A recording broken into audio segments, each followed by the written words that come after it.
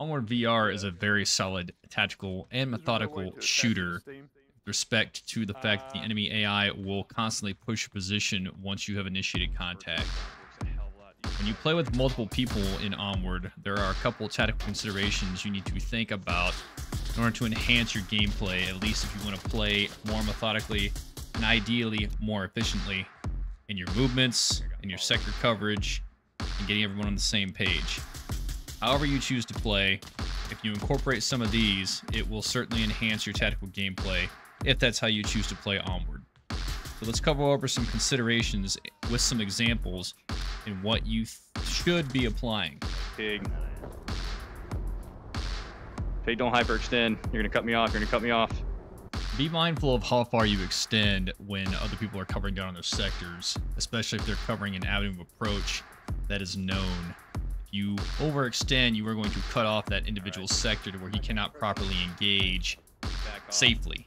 You can mitigate this by choosing to advance on the parallel with said individual. That way, proper cross coverage in this situation gets established. Hey, gents, I am bleeding, so I will need a syringe at some point. In the event that I fucking pass the fuck out here. Take my sector. Roger, taking it. It's red, but I got. Alright, you're up. All right, do not immediately rush to provide medical aid. As you saw here, we made sure sectors of fire were set up before we went ahead and applied medical.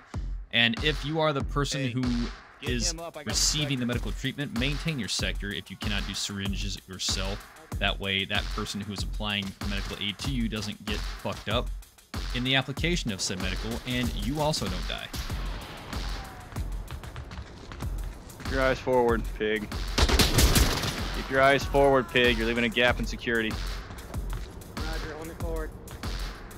Gaps in security will get you killed faster than anything else, so make sure that you are orienting your barrel towards areas that your teammates are not covering.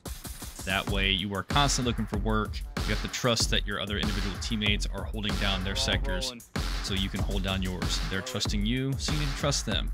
This is especially true if you're working together with people you've already worked with. Like when you're in a pickup game with randos, that trust factor is going to be a lot more loose, but this is assuming you have a group of friends that you're playing with.